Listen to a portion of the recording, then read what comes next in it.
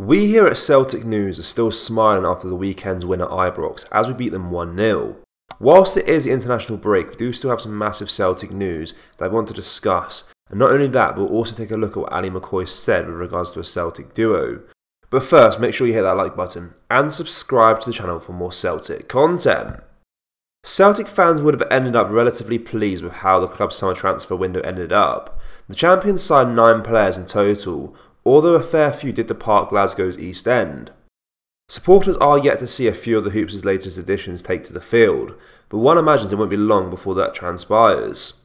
Throughout the summer transfer window, the boys were linked to a range of players. Rumours and reports came and went each day. However, one that seemed constant and excited fans involved Daniel Podence. The Portuguese winger had fallen out of favour at Premier League side Wolves and was keen on a move away from the Molineux. Celtic were said to be interested on several occasions, but a fee of over £10 million was mentioned. Recent news from Greek journalist Giannis Tropoulos, though, states the 27-year-old will return to his old side Olympiacos. Podence will join the club on loan, but perhaps the option to buy clause in the loan deal is surprising. For as little as €6 million, Podence could sign for Olympiacos permanently, should they take up the option. This is much less than the fee Celtic were being quoted, which makes one wonder, did Hoops dodge a bullet? Neil Lennon has increased the pressure on Michael Beale after yet another Celtic derby win. It proved to be another beautiful Sunday for Celtic in this fixture as a first half stoppage time strike from Kyogo did the damage in front of the disgruntled Rangers fan base. "There's some angry bears" was the summation from Chris Sutton during his live commentary duties. His former teammate Lennon seems to think the same about the way things are heading for our rivals under Beale.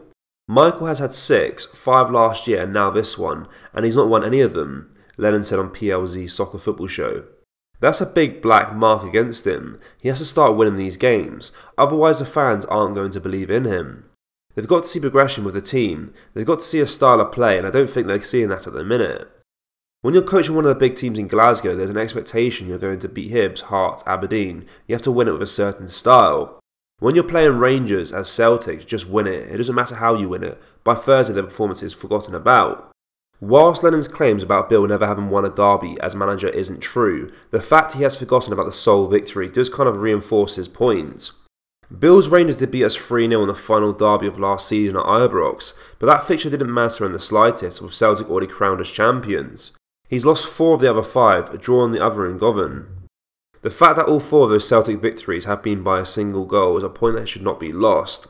Rangers have had spells in all those wins, with every match being a nail-biting finish for the Hoops faithful.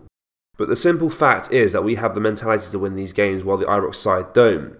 That was the case under Ange Postecoglou. It's already proven to be the same under Brendan Rodgers. Despite his trademark public bluster, Beale was under immense pressure now. We can keep ramping that up by winning game after game following the international break. Ali McCoist has hailed Callum McGregor and Kyogo for their performances following Celtic's 1-0 win against Rangers at Ibrox on Sunday. The former striker thinks Celtic's man with the armband was excellent in the first half, and Kyogo's first half and first time finish was superb. But McCoist is also forthright in his opinion by claiming that the Rangers and Celtic teams yesterday might be the worst I have seen in a while, as he added that they were bang average at best.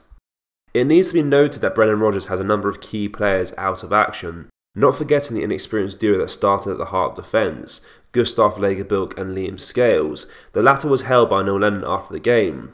The boys are only going to get better from here, especially with Rodgers in his second stint as manager trying to get the grips with his new squad. Nonetheless, this is what McCoist had to say about Celtic's win at Ibrox and the quality of both sides.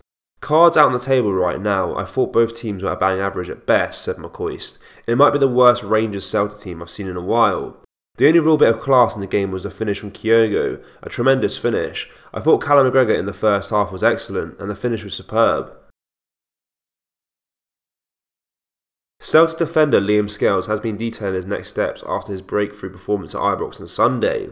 It seems a little strange to use the word breakthrough for a player who was signed more than 2 years ago, but the performance in the win over Rangers was undoubtedly Scales' best so far in a Celtic shirt. The Irishman started a little nervously alongside Gustav Lagerbilk, but grew as the game went on, eventually being named as man of the match by broadcaster Sky Sports. In truth, it was Lagerbilk who looked more error-ridden in the new Celtic centre-back partnership. "All I can do is my best," Scales said after the match to the Daily Record. "I need to make it difficult for the manager and just put in good performances. And if I can keep clean sheets in every game I play, put in good performances, defend well and be good on the ball, then I'll give him a headache at least. That's all I'm looking at now. It's just taking it game by game, doing as well as I can just to make him have a decision to make. Maybe if there weren't a couple of injuries, I wouldn't have got this chance, but it's great to be in this position and I have to make the most of it. He trusts me in how I can play. I had a full pre-season to get used to the style of play, so that was it. Just go in and play my game. There's a lot to admire about Scales and his honesty. He clearly knows his current role in the squad and where he is likely to be placed once the injured central defenders return. Cameron Carter-Vickers, Mark Nowocki, Stephen Welsh and new signing Nat Phillips all didn't feature in the matchday squad at Ibrox. With Lega Bilk and Yugo Kobayashi also in the mix, that's a lot of bodies for Scales to battle with for game time. The likelihood is that the former Shamrock Rovers man struggles for minutes going forward. With Feyenoord just our second match after returning, you would think Brendan Rodgers would want to have the experienced Nat Phillips in alongside Lega Bilk. Carter-Vickers will undoubtedly come back to start at some stage, while Nowocki may be viewed as the second best option. Scales was signed as a left-back in 2021, with Greg Taylor and Alexandre Bernabeu failing to hit heights so far this season. Perhaps that could be the best avenue for game time. Let's hope he finds a way to kick on after Sunday's excellent performance. The UK government published a consultation document on August the 30th, titled Guidelines for Taking Passengers to Sporting Events in Scotland. The proposals within these documents are not just alarming, they are an affront to civil liberties and an attempt to further demonise the lifeblood of football, its fans. This isn't a Celtic issue or a Rangers issue, it's a football issue that affects us all. The Senior Traffic Commissioner is asking the UK government for permission to enact measures that are nothing short of draconian. Bus companies must inform a dedicated football officer 48 hours before the game about the number of supporters expected to travel, the number of vehicles booked, and the contact details of the person who made the booking. Buses are prohibited from stopping within 10 miles of the ground without police permission. They can't stop at any pub for a beer unless it's sold with a substantial meal. They can't drop off or pick up fans at any unauthorised locations without prior police permission. Furthermore, buses must arrive at the venue no earlier than 2 hours before and no later than 1 hour before the scheduled start of the game, unless directed otherwise by the police. These proposals are a blatant infringement on the civil liberties of football fans. The requirement to inform a dedicated football officer about a travel plan is a gross invasion of privacy. Are we criminals that our movements need to be monitored so closely? This sets a dangerous precedent that could be extended to other areas of public life. Let's not forget about the economic implications. Pubs and small businesses around football stadiums are already struggling, especially in these trying times. These proposals would further strangle these establishments, many of which rely on the business of travelling fans. Whilst a fan-led campaign opposing these measures is crucial, it's high time that football clubs and their CEOs step up. Their silence would just be complicity.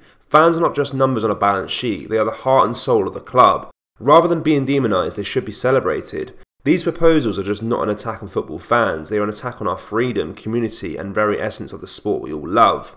This is a bipartisan issue that transcends club loyalties. We must stand united in opposing these draconian measures. The consultation is calling for a response from relevant stakeholders, and that includes every fan who has ever cheered for their team, bought a ticket or travelled to an away game.